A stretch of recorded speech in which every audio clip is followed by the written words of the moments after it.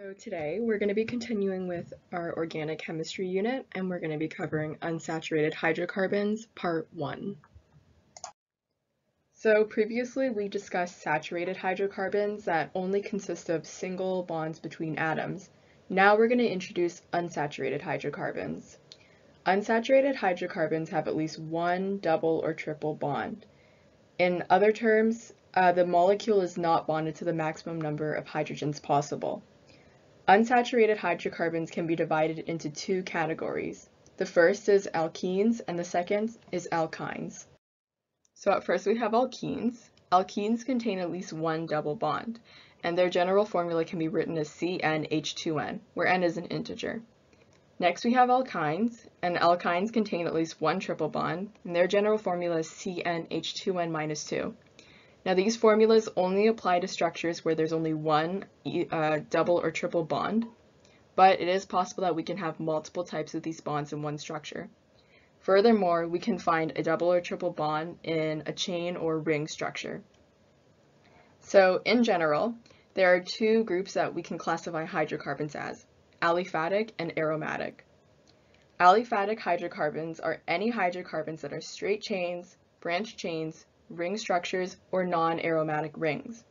So this includes all the hydrocarbons we've already seen, so our alkanes, alkynes, and our alkenes. We will discuss aromatic hydrocarbons in a further video. So when we're naming alkenes and alkynes, the rules we're going to use are really similar to the ones for alkanes. First, we're going to have to identify the longest carbon chain with a double or triple bond in it. This is going to be our parent chain. Next, we're going to number the carbon chain such that we assign the carbon that has a double or triple bond with the lowest number. If you find that the carbon with the double or triple bond is exactly in the middle of the compound, then you're going to number it so that the chain starts from the end that's closer to a substituent group. Third, we're going to have to identify if there's any substituent groups present and what carbon they're attached to. And so when we assemble the final name, of course you're going to put your substituent groups first and their carbon number, and then to end the word, we'll have to include the prefix for the parent chain, as well as indicate what type of bond is present in the compound and where it's present in the compound. If there's a double bond, you're going to end the name with ENE or ene, and if there's a triple bond, you're going to end the name with YNE or yne. If there's more than one double or triple bond, similar to how we named plurals of substituent groups, you have to include a plural prefix before the suffix. So that could mean that your ending would become diene or triene. Alright, so here I have two examples for alkenes. The first one is going to be a drawing example for 2,5-dimethylhep3-ene. So the parent chain is going to be 7 carbons long. We can identify that from the root of end of the word. So we can just go ahead and draw in a 7 carbon long chain. There we go. I've also gone ahead and numbered the carbon chain, so it's going to be easier for us to identify which carbon we need to use. I started on the left side, but again, you can start from the right side as long as you're consistent with your numbering, you'll end up with the same result. So up next, we want to indicate where our double bond is. Here we can see that it is a double bond because it has an ENE ending, and it's going to be at the 3rd position. So right between carbon 3 and 4, we're just going to draw another line to indicate that it's a double bond. Now we also have to include our substituent groups. We see here that there's going to be 2 methyl groups at the 2 and 5 position. So here at carbon 2, I'm just going to draw one straight line. There's our first methyl group, and then a second straight line at carbon 5, and that's our second methyl group. And that concludes the structure for 2,5-dimethylhep3-ene. And for the second example, we have a naming one. So at first, we want to identify the parent chain.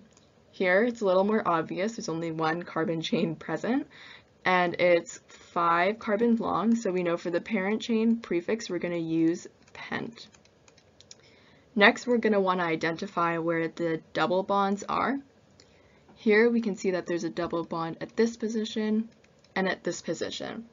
And we're also going to need to number the carbon chain so that the double bonds are attached to the carbon with the lower number. If we start from the left side, then the first double bond would be at carbon 2. But if we start from the right side, then the first double bond would be at carbon 1. So it makes more sense to start numbering it from the right side. So we just go ahead and write those in for clarity's sake. And then we're going to want to identify if there's any substituent groups present. In this structure, there are none. So we can skip this step for now and go ahead and assemble our name. So there's two possible ways to name this structure. The first way is we include the parent chain prefix first, which is pent. Then we include the position of each double bond, so it's 1, 3. And then we end it with diene. Now remember your plural prefix di because there are 2 double bonds present in the structure. But there is another way we can write this. So in this way, we include the position for the double bond before the parent chain prefix. So then it would be 1, 3 pentadiene.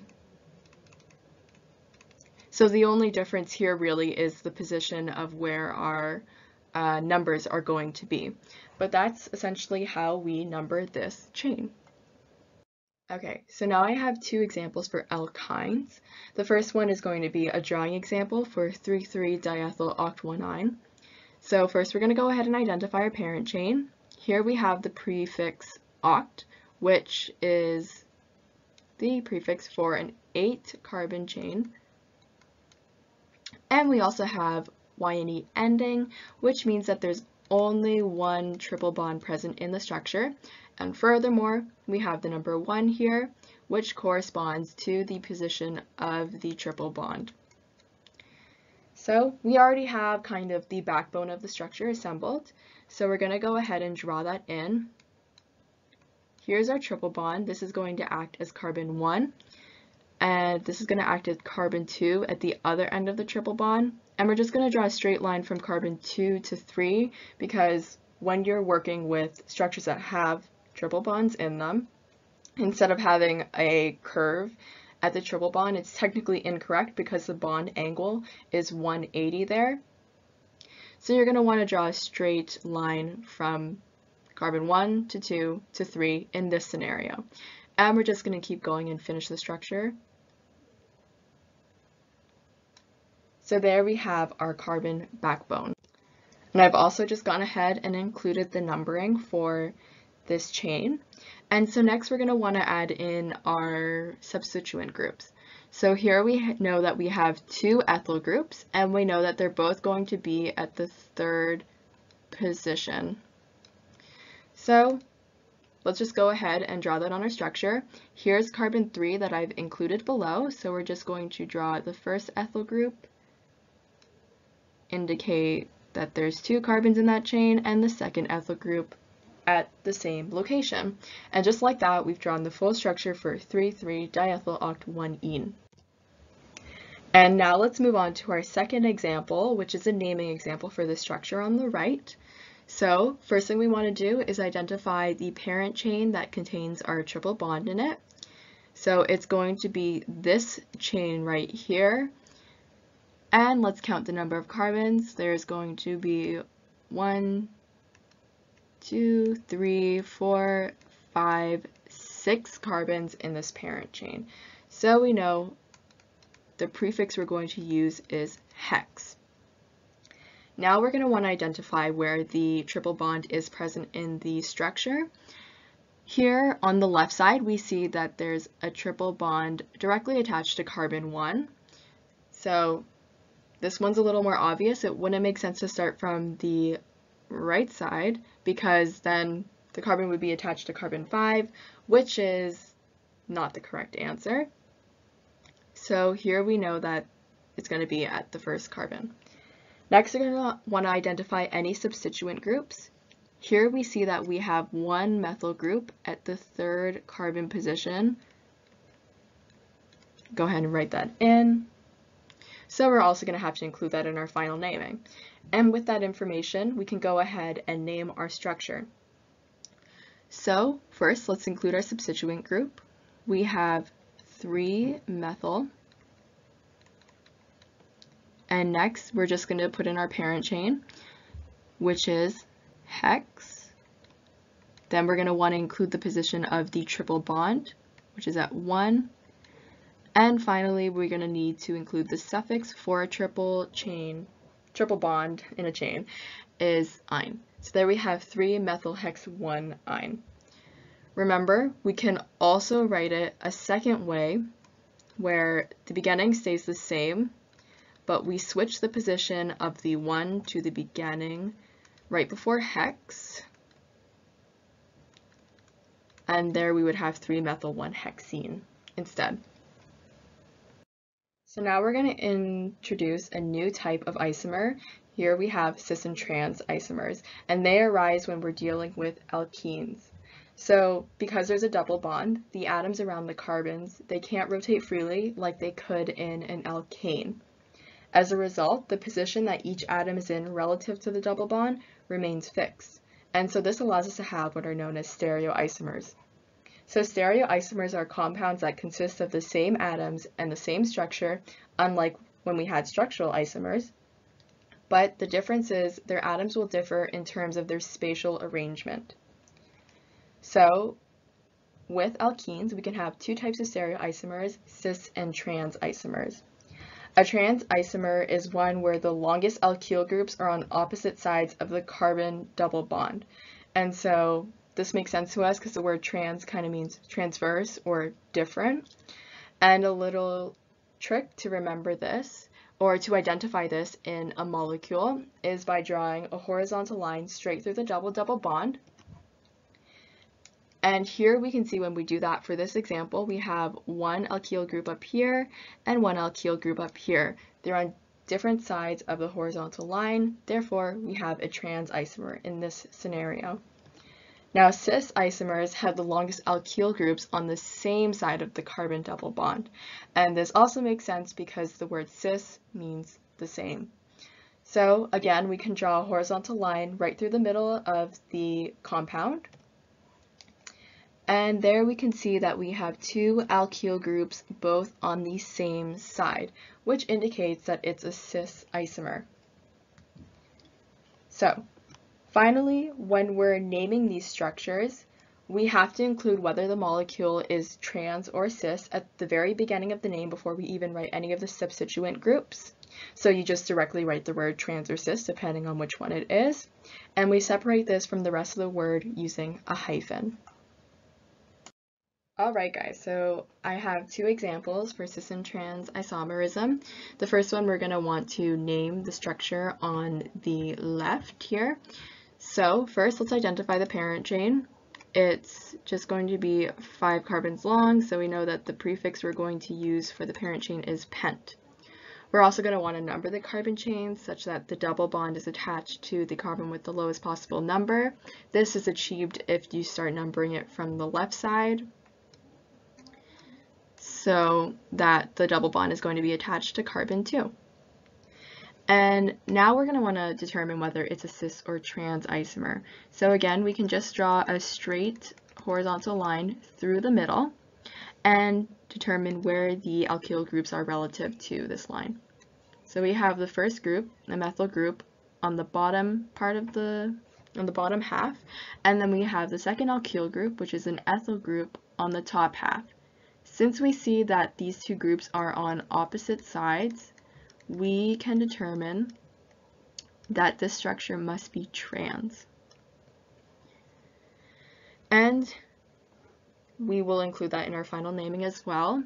There's no substituent groups present here, so we don't have to worry about that.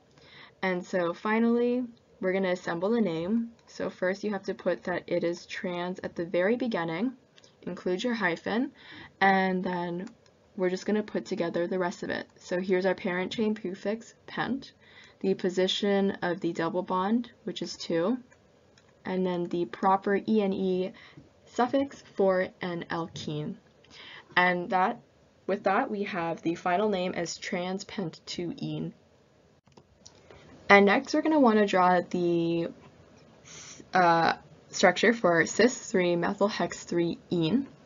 So to do that, we're just going to start, to make this easy, we're going to first draw the carbon double bond, and then we'll do the rest of our portrait kind of around that. So since we know it's cis, we know that both the longest alkyl groups are going to be on the same side. So we can draw the horizontal line. You don't have to, but it does make it easier to understand. And from the name, we also know that we are going to have one substituent group, which is a methyl group on the third carbon here. So we can go ahead and draw that in. We can just start drawing from one side. And then we're also going to have carbon 1 and 2 of the actual parent chain here, because here we have carbon 3 and 4. So you would draw in this here. And now when you're comparing those two groups, the carbon chain at the bottom is longer than the methyl group at the top. So you know that since it's a cis isomer, the longer chain on the right side is also going to have to be at the bottom half. And on the right side, all we have is the rest of the parent chain, which is going to be carbon 5 and 6, and there's also going to be one hydrogen bonded to the carbon here because it doesn't indicate that there's any other substituent groups. So we're going to draw the hydrogen there because it's not an alkyl chain, it's always going to be lower priority than the actual alkyl chain, and then we'll just draw in the rest of the structure. And just like that, this is the structure for cis-3-methylhex-3-ene. And that concludes part 1 of unsaturated hydrocarbons.